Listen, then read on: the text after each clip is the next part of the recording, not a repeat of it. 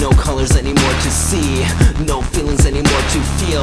Everything feels so unreal and I don't know what's fake and what's not. My thoughts are tied in a knot. It's hard to be anything but bitter when you build up walls just to keep the assholes out, but realize that you can't get out. Stuck inside and you can't be found.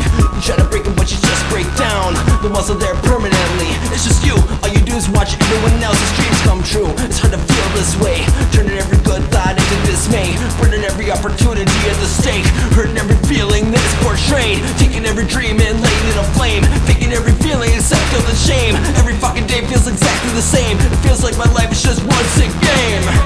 I can't change the past, all the hateful thoughts will always last, and I can't help but never fucking be satisfied with any fucking thing this life provides me. And that's the price I pay for locking this gate, hiding in hate, throwing the whole fucking world away. I'm dying alone and I'm locked in this cage. Not like you, I'm not like anyone, and I won't be satisfied.